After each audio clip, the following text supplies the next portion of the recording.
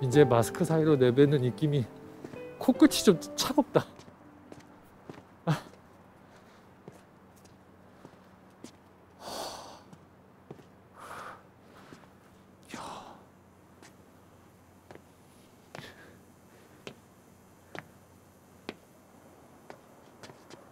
이건 또 뭐야?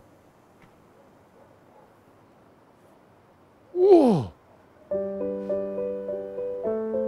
아.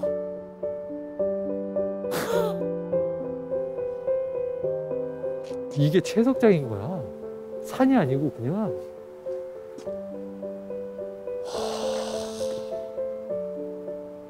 어마어마하구나. 이 채석장 위에도 집이 있어.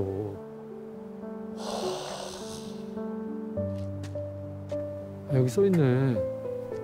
저기서 화강암 캐다가 한국은행 본점, 서울역, 조선총독부 옛날 건물 여기서 다 화강암으로 쓴 거구나. 세상에.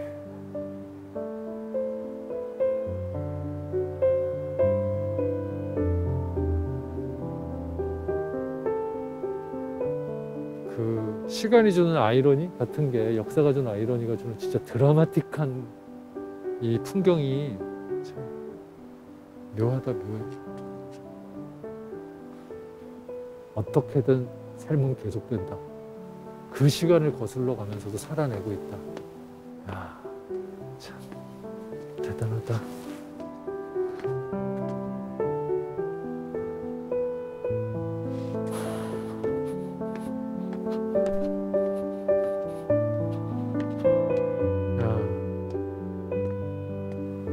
진짜 이거는 그런 느낌일 수 있겠다. 서울에 되게 오래된 흉터 같은 느낌인 거야, 이건.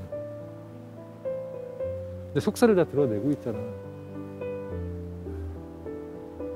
근데 이제 햇살도 받고 뭐도 받으면서 사람들도 이렇게 옹기종기 모여 살면서 온기로 딱지가 다 내려앉은 거야, 흉터가. 흉터 주변에 이제 새살이 다 돋아나야지.